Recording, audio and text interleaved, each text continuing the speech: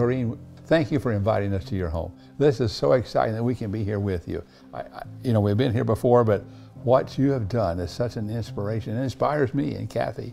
Jeff, you had some questions, I think. Well, Doreen, it's good to see you again. I think we met about 11 years ago, and we've had a wonderful relationship since those days. Doreen, tell me about your childhood and where you grew up and how you became a Seventh-day Adventist. Yes, I was brought up poor because it was the Depression. My father had a brother who died when he was almost 2. And of course, when I came along, I was supposed to be the boy. But anyway, we were poor. We always had food on the table. And one day, a lady knocked on the front door and said she was selling some magazines, Signs of the Times. Wow, yes. And that night, when my father came home from work, my mother told my father, and he said, "What kind of a magazine is it?" "Oh, it's a religious magazine." "I don't want everything to do with religion," he said. He was still bitter about losing his son. Sure. And, but he picked it up eventually, and he read it, and he liked what he read, and the Lord grabbed him right there. That's how the Lord works. And my father continued working, and we were going to a different denomination in the neighborhood at the time. When I was married in 1950, my parents had gone back and it was rebaptized. Wow. And that's when I learned about the Seventh-day Adventist Church, and I grasped it immediately. Amen. I said, "It makes sense." It makes sense. Now, Doreen, you and Richard travel a lot in your marriage, not on big cruise ships, but on merchant ships. That's right. All the way to China, Greece, Egypt, Turkey, Israel, Wow. to the South Pacific Islands, Yes. Australia 2 or 3 times, Pitcairn Island, Mutiny on the Bounty Island, and South America. You began giving to AWR back in 1993, Yes. $10 a month. Yeah. How did you learn about AWR and why did you start giving Probably every in month? one of our Pacific Union recorder, Okay. perhaps. And I was thrilled when I read it. I was absolutely thrilled. Amen. And I said, that is going to do it. Well, you have given consistently since that time, every Yes. month, for Yes. about 29 years plus. That long? Doreen, you tell me some of the stories that you read in our Adventist papers that encouraged you to want to be a partner. Well, Guam, of course, was in there first. Yeah. And I was reading about Guam, and I thought, what a wonderful place to be, because you were down near China and Japan and Southeast Asia. Yeah. And I thought, that's a great place to start, because these people are going to be eager. Yeah. Yeah. That was the reason we put it at Guam, so we could Yes. broadcast from shortwave into those That's areas. right. They're Yeah. going to hear things they hadn't heard before. Doreen, 4 or 5 years ago, you had me come to your home and showed me all of your Chinese and Japanese artwork that you and Richard had collected over those years. And you told me you wanted to get rid of all that. What did you want to do? I wanted to get rid of it, and I said, I want to give it to Adventist World Radio. When we sold it, it was not the best time to sell that sort of thing, but the Lord blessed, didn't He? They kept telling us that, I even got in touch with one of our antique dealers in Laguna San Diego, Beach, yeah. California. And I sent the pictures of the ones that I would be selling. And some he had sold to us. Yes. So he knew the prices. And he said, well, sales are flat right now. The Lord helped us find a man named Jim Friend. And Jim Friend took it on as a spiritual project. And he said, my grandfather was a minister, and he said he would be proud of what I'm doing. And he actually sold every single piece, even though the gentleman from San Diego who'd sold you some of that said it wasn't worth anything. Wow. So it was something like $83,000. Amen. And I remember talking to you later, your house, the walls were all bare, and I said, Doreen, do you feel bad that your house is so bare now with all of your artwork gone? What did you tell me? They're only things. They were things. That's what they were. They represented money that was going to involve souls for Christ. And I recall you used the word joy. Yeah. The joy of seeing souls saved and the things, not just decorating your walls anymore, but paying for radio waves to go to where missionaries can't go. Yes. Now you told me that, and in fact I helped you a bit with that, you prepared an estate plan. Yes, I got an attorney and worked out a new will. And in your estate plan, you're remembering your children. They're going to take care of the grandchildren because they're going to get a goodly amount, and they'll take care of the grandchildren and the great-grandchildren and the great-great-grandchildren. And you were remembering AWR very generously in that estate plan. But last year you made a decision that you wanted to not wait till you died to make those major gifts, but to do them now. What led you to do that? Well, my mother lived to 93, and I'm just turned 89. So I'm giving myself my mother's age.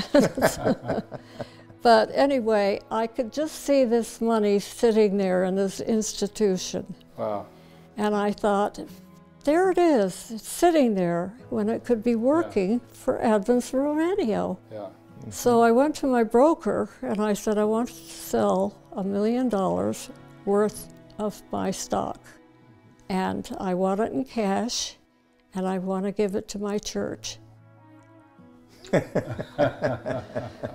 I made a phone call to you to thank you for that $1 million gift last year, and you used a 3-letter word to explain how you felt about it. It was that word joy again.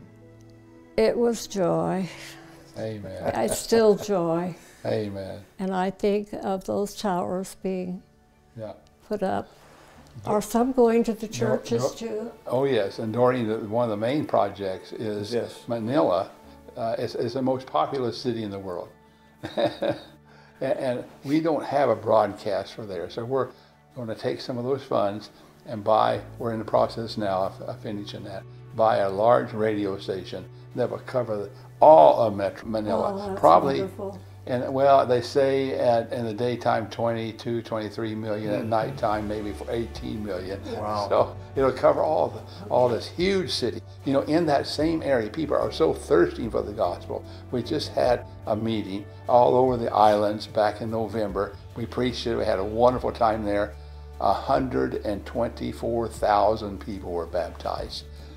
So with this thrust in Manila, we're going to continue doing the same kind of thing. Can you imagine that? Those things that were sitting on my shelves in my home have brought people to Christ. Right. Well, the Lord impressed you to give at just the moment the Holy Spirit was being poured out through Adventist World Radio in the Philippines to win more, and this is one of the largest baptisms in our history. Probably the largest in the history of the Adventist Church. Yeah. The second largest was Rwanda about 5-6 years ago. 100,000 just over were baptized, but this is the largest, 124,000 baptized. Oh, where did you find all the pastors to do the work? How many hours did it take? It was over several days. Over several days. Yeah. Come, Lord Jesus. That's right. That's right. He's coming. Whoever is watching or listening to this, you can bet your life on it. Yep, thank you. Doreen, we are blessed. Adventist World Radio couldn't function without our partners, our donors, and people who give $1 or $2 a month, and people who give large sums a month. And I often have people tell me, well, I wish I could give more. And I like to remind them that the Lord doesn't look at the amount. He looks at the heart, and that the Lord also enjoys multiplying the gifts that we give to us personally and to God's work. And I think you've found out in your 29 years of giving to Adventist World Radio, haven't you? little did I think back then that I would be giving $1 million away. But when the Holy Spirit works on your heart, you know it. And I kept thinking of those things on the shelf that could go towards telling people about Jesus. Amen. Yeah. Yeah. Amen. Amen. I really think that one day soon when Jesus comes, that you and I and Sharon and Kathy and Doreen, we should be neighbors in heaven. That's right. Yes, definitely. In fact, I've asked the Lord for a job. Yeah. I don't care what it is, but I want a job in heaven. Well, also in heaven, we're going to have angels bringing up people to introduce them to us that our dollars helped win for the kingdom. Amen. And that will be thrilling. And a hug. That's right. Doreen, you have 2 children, Yes. David and Jan. Tell me how they feel about your giving to Adventist World Radio. They're for it. Why don't we ask Dave to come in? Okay, let's do that. Okay. Dave, thank you so much for coming. It's great being here. Dave, when you learned of your mother's interest in Adventist World Radio, what did that do for you spiritually and personally?